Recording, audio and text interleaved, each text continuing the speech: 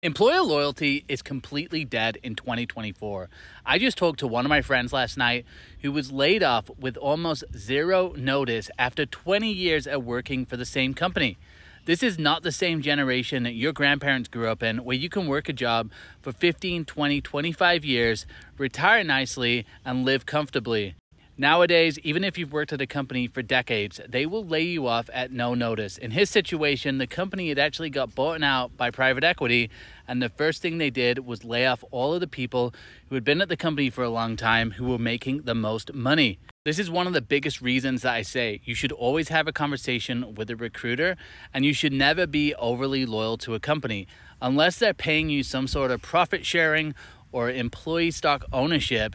It is not worth being loyal because you will miss out on those pay raises.